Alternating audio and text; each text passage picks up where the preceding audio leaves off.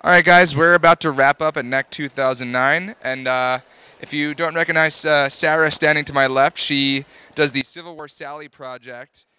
You can add her at Civil War Sallie. She's going to tell us about a really cool experience that she is going to have. Was it tonight? Tell us all about what you're going to do and how it happened. Well, Sallie follows Sports Theater on Twitter, so we went there just recently, and they called my dad and they said that they want Sallie to come tonight, and they want Sallie to sit in the box that Lincoln sat in. So they reached out to you on Twitter to let you know that they wanted you to come by. Yes.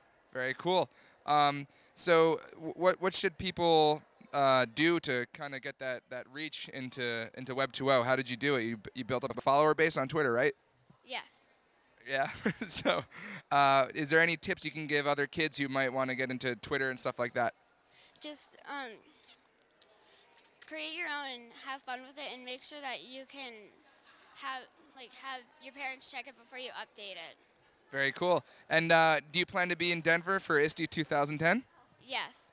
And what is there anything else you might want to do there while you're on site?